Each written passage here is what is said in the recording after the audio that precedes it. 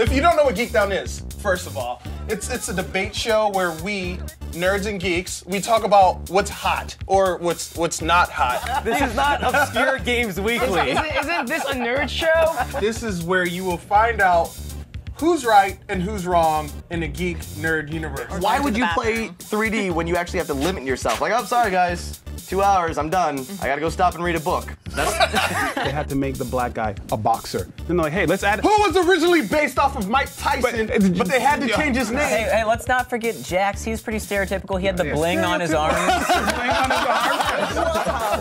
3D is now and always will be a gimmick. We don't want to see Unicorn Palace 3D. There's a Unicorn Palace? No! It's like Mortal Kombat meets first-person shooter. Not that good. But you're right.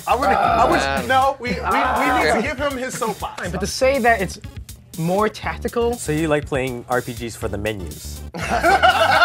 Striker was a kick-ass character. Get the fridge out of here. Stun gun. I mean, the Street Fighter, the movie, the game, the only reason why that was so bad is because it tried to be Mortal Kombat. I think Chris Quixotic in the chat here says it perfectly. Hollywood has a difficult time interpreting video games accurately, which we can all attest to. Yeah. Thanks for watching. Tell your friends. Until then, geek down. And we're cool, so you should be keeping up with us.